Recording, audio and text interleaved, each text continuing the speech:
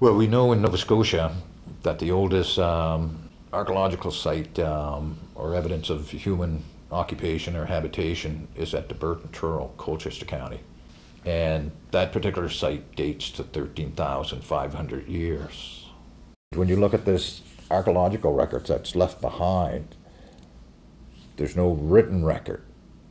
The record's all in the remnants of tools and occupational sites that were occupied, like I say, thousands of years ago.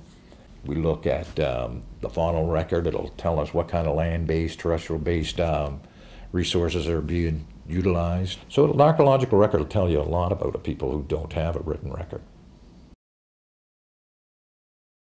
A typical weir is just basically any kind of feature that you place in a stream that it's designed to impede the movement of fish so they can be either speared, netted, or captured in a basket. You get an inland weir. You're going to use that in a 4 or 5 week window of opportunity to fish female eels.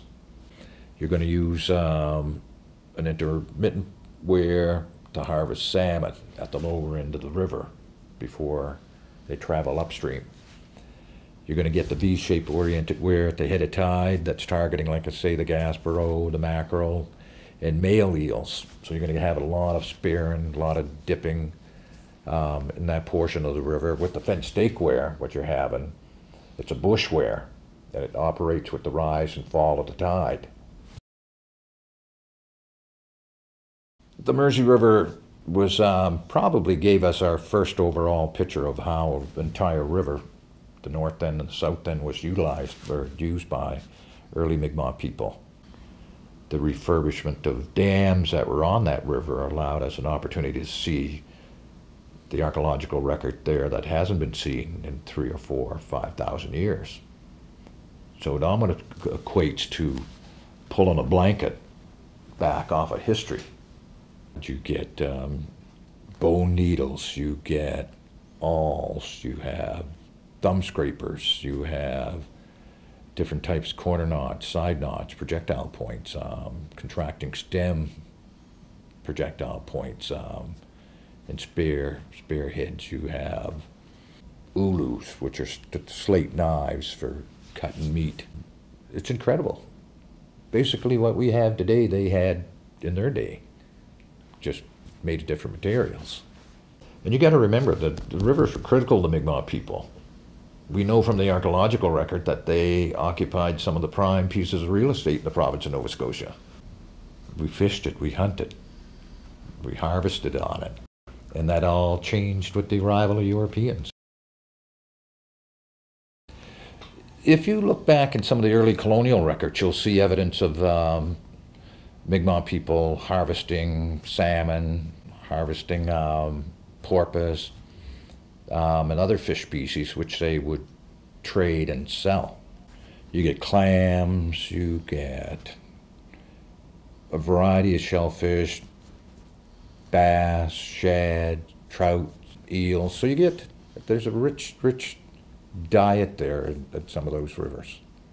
When you look the relationship with the non-native people and the Mi'kmaq people, you see adaptation. So the porpoise, in addition to being food, it also evolved into the oils. It was harvested and used for lighting as well, but primarily for sewing machines and clocks.